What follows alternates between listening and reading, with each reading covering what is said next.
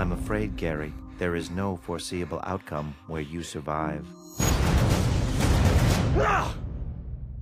Good morning, Gary. Day 1818. How about freaking no?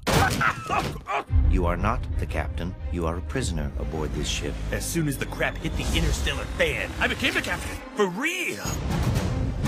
You're oblivious to this thing, aren't you? What? That. Mooncake? What's a mooncake? This! That is a planet killer. Something big is happening, and I'm not waiting while Command sits around twiddling their wieners. Why would they be twiddling their wieners? Why? As long as I draw breath, and you provide me with copious amounts of adventure, I will be there for you. We're a team now. Gary, if the breach in time-space cannot be reversed in 36 hours, the Earth will be consumed. You were right about everything. I know. It's a blessing. And my curse. It's dangerous.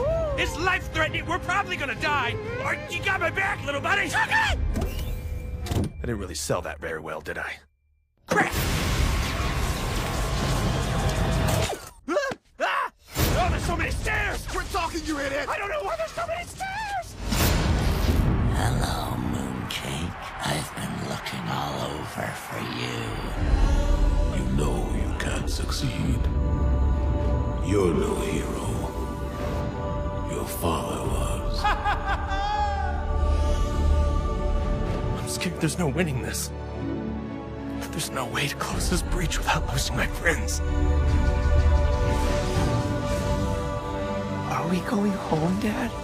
I messed up bad, but I'm not gonna leave you here. I promise. I'll do whatever it takes.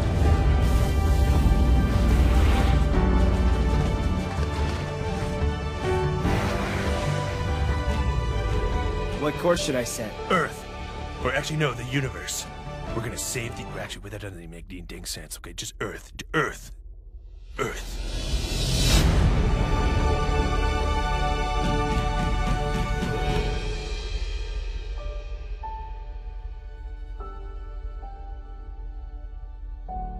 Hugh, look, it's Carl.